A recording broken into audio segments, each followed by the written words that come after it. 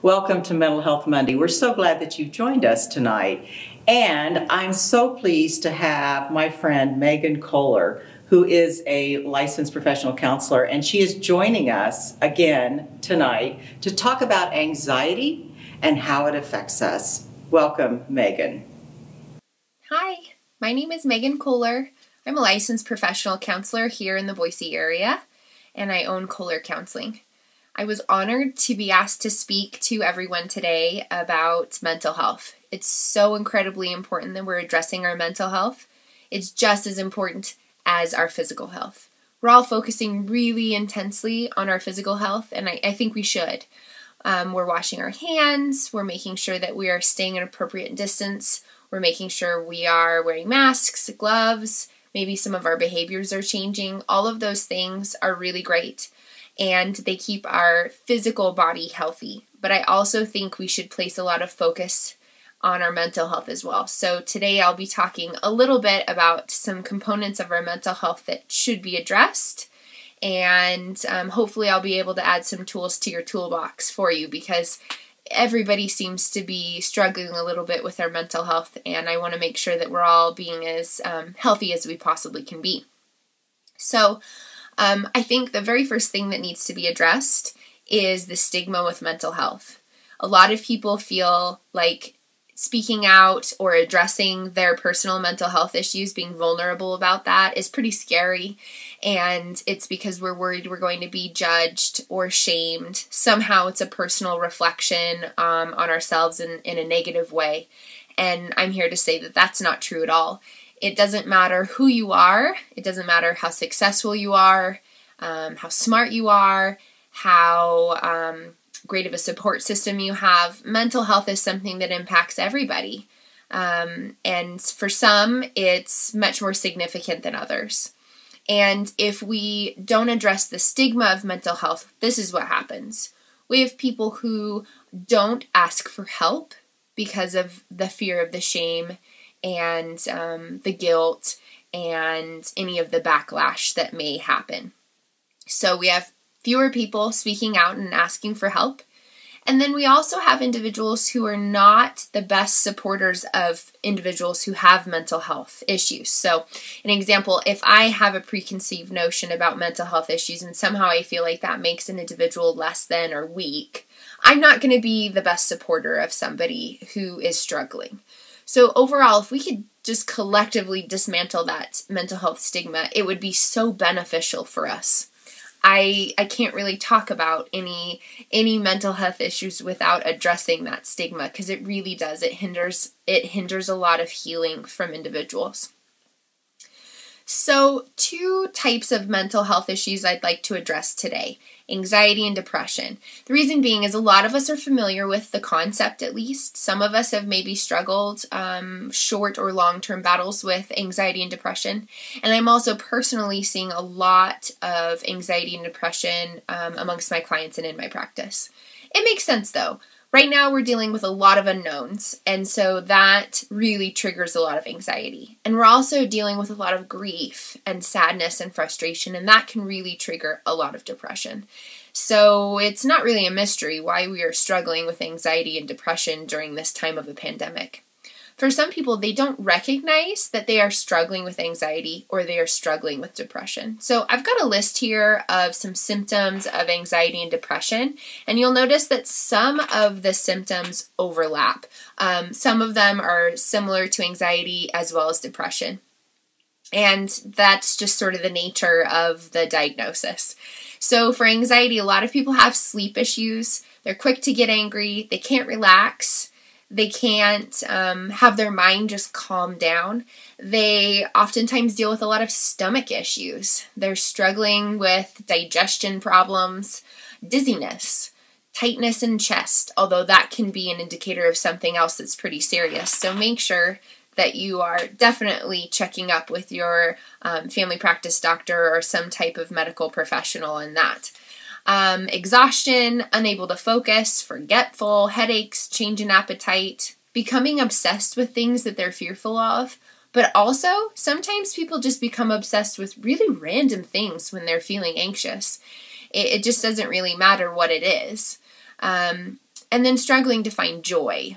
That's really kind of an important piece there. They're really just struggling to find the joy in their normal day-to-day activities.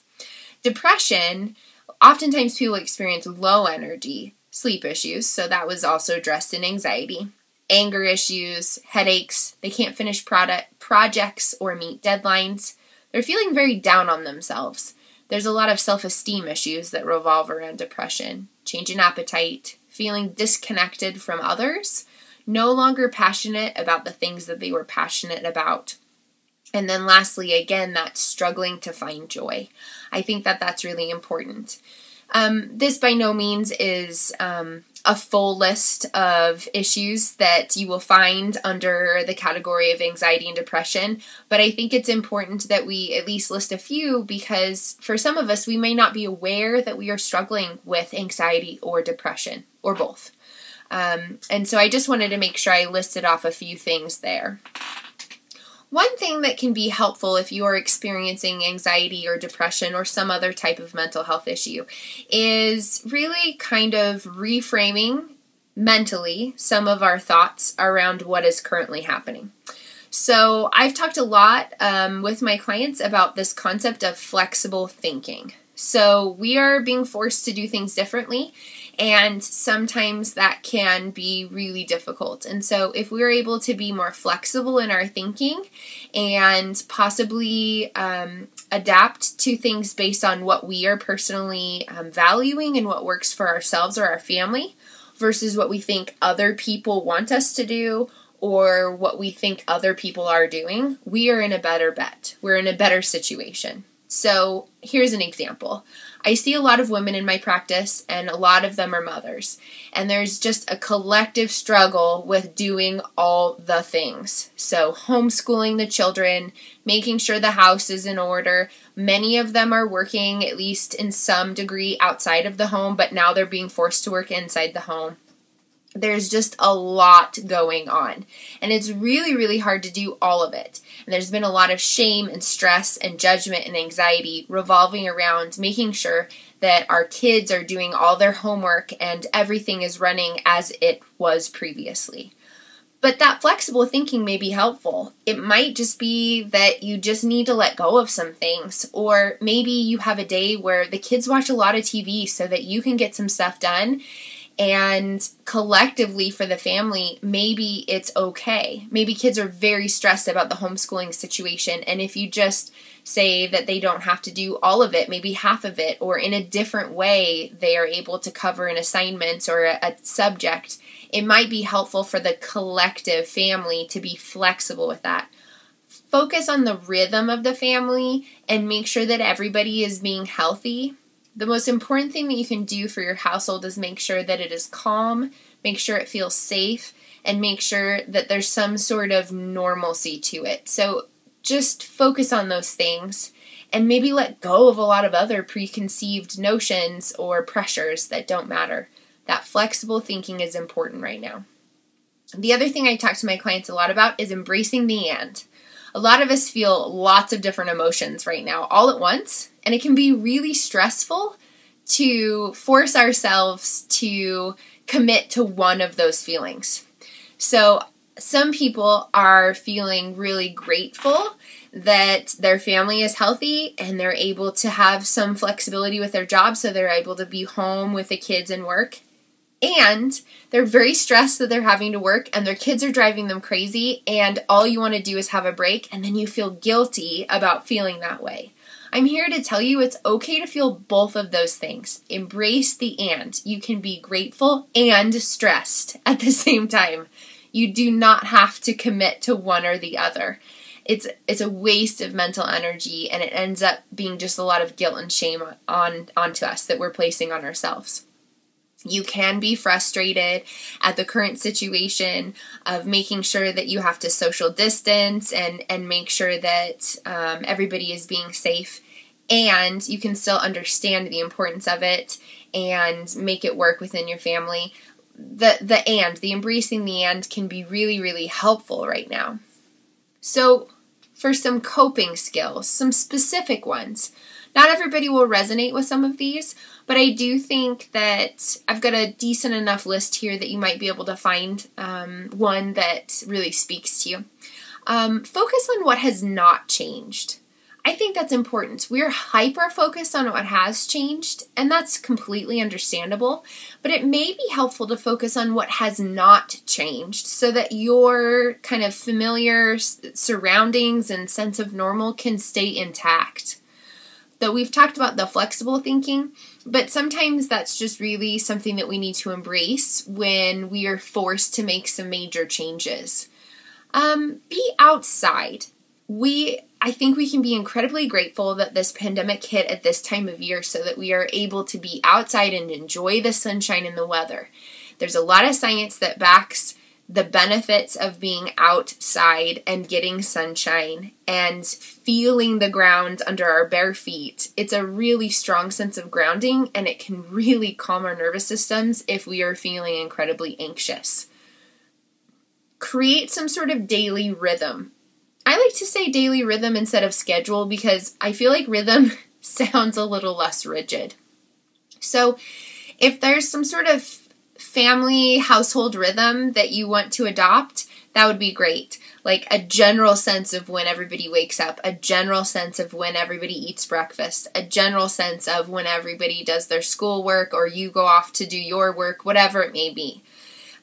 A daily rhythm can be helpful. It gives us a sense of security with everything feeling really just abnormal. It can be really helpful. Self-care. Self-care. I like to use self-care in quotes. Oftentimes people will link self-care with some sort of product that you have to buy or some type of service that's super expensive that you need to buy. And I'm here to say that self-care is completely free and it can be utilized by anyone. If you want to buy something that's expensive that's pertaining to your self-care, that's wonderful. But I really encourage everybody to look around their home and their immediate surroundings and find some things, little things, that you really, really enjoy and really pay attention to it. So maybe you have a favorite mug and you're drinking coffee out of it in the morning. It's one of your favorites. The coffee is actually hot. You haven't microwaved it like 5 times yet in order to finish it. That might be something that you thoroughly enjoy, but if you're not present to it, you don't have time to enjoy it. So I'm encouraging you in these small moments of self-care to really revel in those moments and enjoy the little things. Going for walks can be forms of self-care. Doing some type of art project that you enjoy doing, self-care. Watching a ton of shows on Netflix can be considered self-care. Do whatever it is that really resonates with you and something that you enjoy. And on kind of to carry through with that, just finding the little things that make you happy and bring you joy are really, really important right now. Listen to your body and acknowledge if it needs rest. A lot of us are feeling very tired right now, and the reason being is because we're kind of in this constant state of a stress response, and that can make us really tired. And so a lot of people will place a lot of judgment on themselves and say, I shouldn't be this tired, I'm not even doing anything. It doesn't matter. You are doing something. There's a lot of stress going on around you, and it's important to honor those messages that your body is sending you. And so you may need to take a nap. You may need to take breaks throughout the day. Or if you have a day where you're extra tired, that's okay. We don't need to place any type of blame or sit and question it too much. Sometimes we just need a break, and that is all right. And then the other thing that's super important is socializing. We still can socialize. We still can socialize through social distancing, and we can also socialize through technology. It's very important that we engage in human contact, whether it be through the screen or in person. We cannot forget how important that is. Human beings are social creatures, and we need to make sure that we are engaging with others. That's really important. The last thing that I want to add is ask for help. If you need help, ask for help. It's really important that we all understand that we are not alone. It may feel like we are alone right now. We may feel very alone and isolated, but we are not. And it's really important that we ask for help if we need it. And to piggyback on that, a great website that I always tell everybody to go to if they are wanting to shop around for a mental health professional is the website psychologytoday.com. This is a great website where you can plug in your location, the type of clinician that you want to see. You can click on the types of issues that you're struggling with, the types of insurance that you have, all of it, and it'll narrow down your search to the types of mental health professionals that meet your criteria. And most of us in the field right now are seeing clients online, so we're able to maintain our safety as well as yours. And I have to say that a lot of my clients really love the convenience of online video counseling because there's just not a lot of setup. It's really quite easy. They can see their therapist from the comfort of their own home, and it really does break down a lot of barriers so that individuals can seek out help from a mental health professional with ease. So I really do encourage you to reach out to a mental health professional, whether it be me or somebody on Psychology Today. It can be for little things or big things. It doesn't matter. Seeing a mental health professional is beneficial regardless. And overall, the purpose of this talk today and the focus that Cathedral of the Rockies is wanting to make is that mental health is important and we all care about it and we care about you. And so if you're needing some help or guidance, please reach out to a mental health professional so that you can make sure that your physical health and your mental health are being tended to.